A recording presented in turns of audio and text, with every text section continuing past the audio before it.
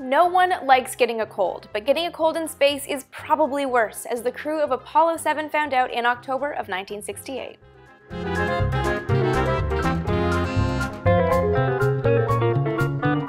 There was a lot riding on the Apollo 7 mission. It marked NASA's return to manned missions after the Apollo 1 fire and was the debut of the redesigned Apollo spacecraft. The 11-day flight was packed with experiments, tests, and also some less scientific PR-type goals. Apollo 7 would be the first mission to do live TV broadcasts from orbit.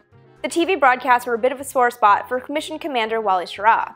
A Mercury and Gemini veteran, he felt the TV tests distracted from the engineering aspects of the flight, the aspects that were the most vital to proving the spacecraft was up for the lunar mission.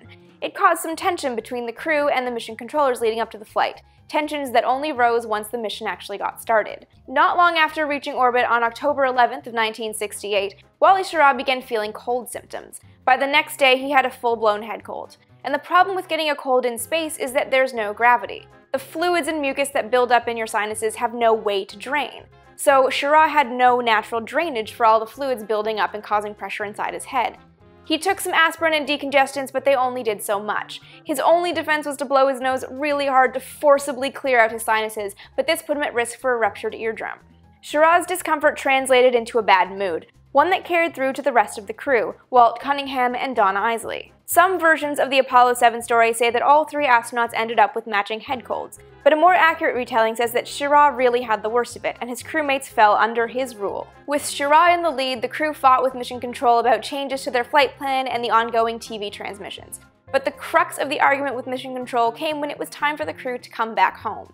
Mission procedures said that every astronaut had to put on his pressure suit and his helmet during re-entry in case the cabin lost pressure. This would give the astronauts one extra level of protection.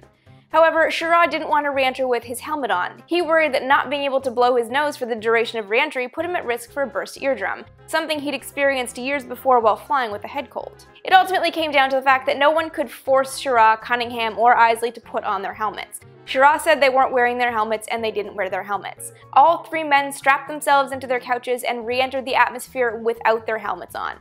They had some extra padding around their heads to try to cushion the landing, but that was it. And nothing bad happened.